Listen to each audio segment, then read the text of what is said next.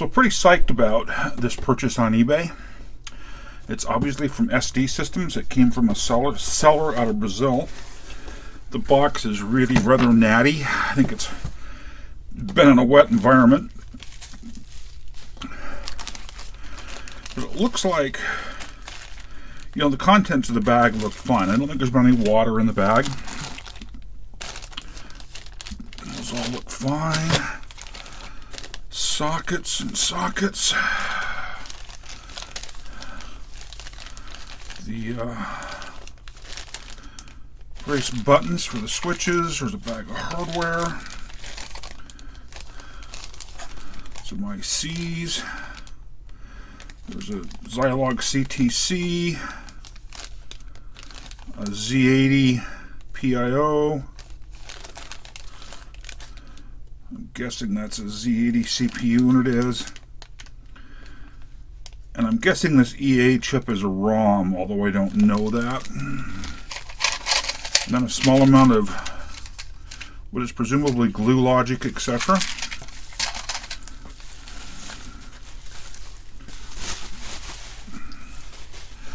Main board. I would have loved to have got something like this in the late 70s, early 80s. It would have been so much fun. So obviously it's a single board computer. Z80 processor, Z80 PIO, Z80 CTC, the debug ROM, PROM programmer, a little bit of glue logic, obviously memory. Here, I don't know what kind of memory chips.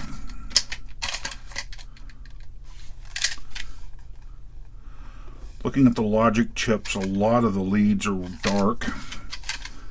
This is obviously set in storage for a long time, so we may have to clean leads, which I'll actually shoot a video on doing. Yeah, we're going to have to clean leads. Those look pretty bad. These are all in plastic chip carriers, so I can't see the leads. Nice looking board. It's very heavy. It's probably double the normal thickness.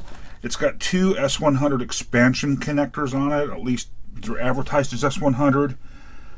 You read the fine print. They're not necessarily 100% S100.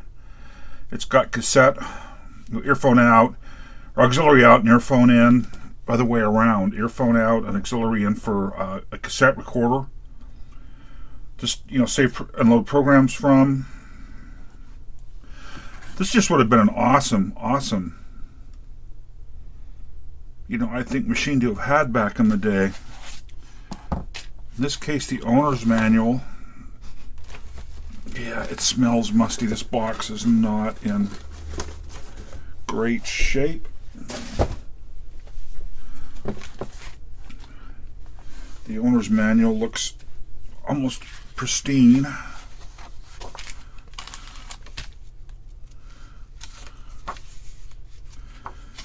It's got a supplemental page thrown in to replace that.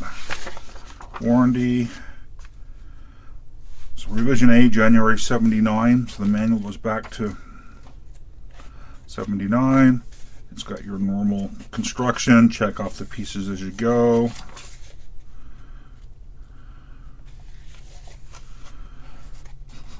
Yeah, it smells very musty. Mostech Z80 pocket reference. I've got a couple of these floating around. Warranty card, which probably won't be honored at this point.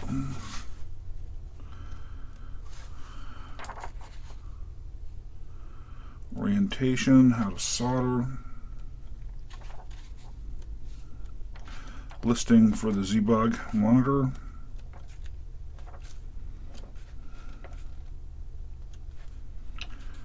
Parts list. So let's see if we can spot what kind of RAM it's using.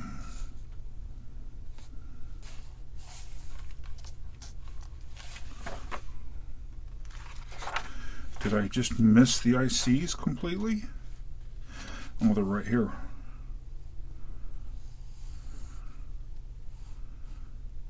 LO2s, so 500 nanosecond RAM. So, yep, some very small RAMs, not a lot of them.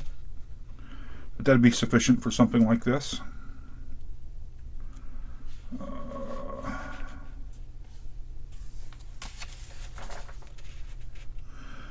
Should be fun to put together. I am going to assemble it. I know some people will scream and say, no, no, no, keep the kit, you know, pristine. You can actually program EEPROMs on board, which is interesting. If I remember what I read, kind of looking at the manual previously, it essentially sits in the address space and you're writing to it, and that kind of fires off the whole 50 millisecond programming bolts, which is kind of cool. Don't know that I would have a... Well, that could actually be useful, especially back in the day. A way of programming a 2716.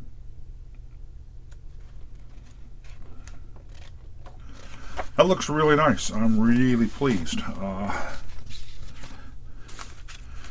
Was definitely spendy, but stuff like this is rare.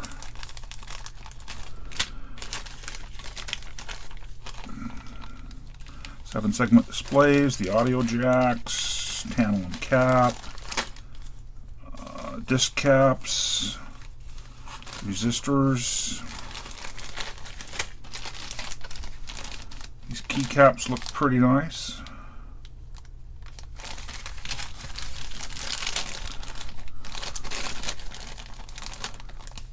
Well, the pins on the switches are gold colored. They don't look corroded, so I think those are okay. So really, I think this as a kit is probably okay. So let me get it back into the box, even if the box is very grubby.